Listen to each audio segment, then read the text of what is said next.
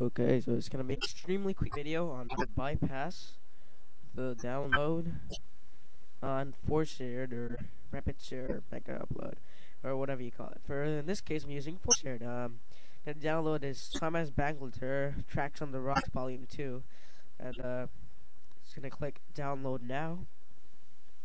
And I have 297 seconds of wait, but that's gonna be avoided if I simply do not show this again and close the taskbar.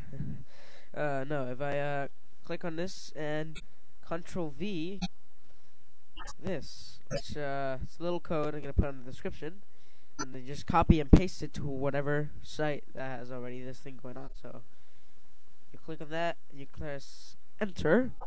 It's gonna say 0. You click accept, and then you can download the file and bypass that. Well, yeah, pretty much works, and you can download it without having to wait. It's JavaScript alert. I'll just put it in the description. That's all for this video. Goodbye.